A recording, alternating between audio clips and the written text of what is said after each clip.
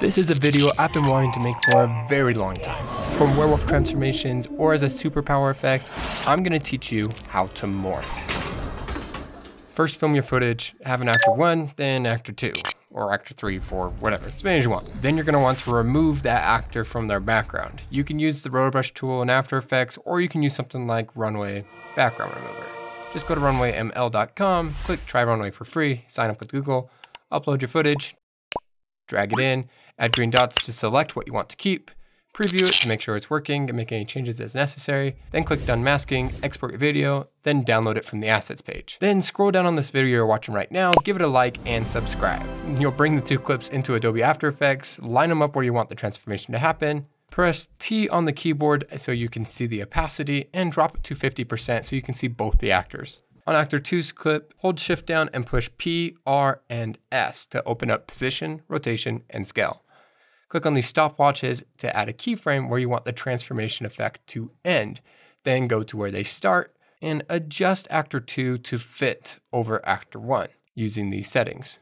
The best thing to try to line up are their eyes. Now actor 2 looks like he's actor 1's height. You can parent actor 1's clip so that way she follows his animation and moves with him using this pick whip tool. I think that's what it's called. Now let's remove all that green by searching for the key light effect and selecting this picker and then picking the green color. Boo!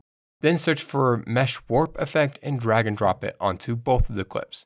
You're going to choose a number for the rows and columns. The higher the number, the better it will work, but the more work you'll have to do too. I'm going to go for something like 22 because I'm a little lazy. It's going to take a lot less work if these actors don't move at all. So let's freeze her frame.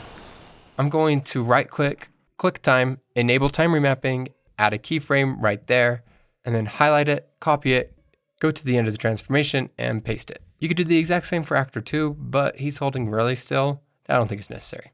In actor 1's panel, go to Effects, Mesh Warp, and under Distortion, add a keyframe where the start of the transformation happens. And then we're going to move to the end of the transformation and adjust the Mesh Warp to fit actor 2. Zoom in, and with the Mesh Warp selected, you can see all these boxes. Drag the corners of these squares and adjust her until she perfectly fits actor 2. You can push, pull, grab these lines, and twist them to fit perfectly. You can also select more than one at a time by holding down Shift and selecting multiple.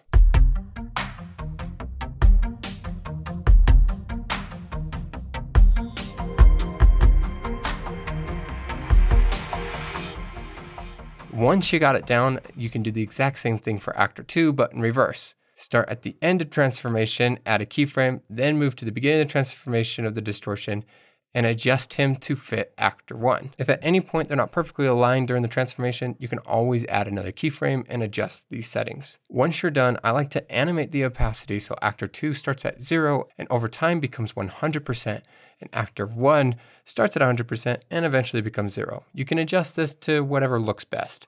If they look too transparent, you can always duplicate actor 2 to make it a little more solid. Then all you gotta do is add a blank plate underneath it, all right there, and that's it. I made this scene for our feature film Day Hero, a superhero who wakes up every day with a new super ability. And if you want to watch the entire film, you can click right here.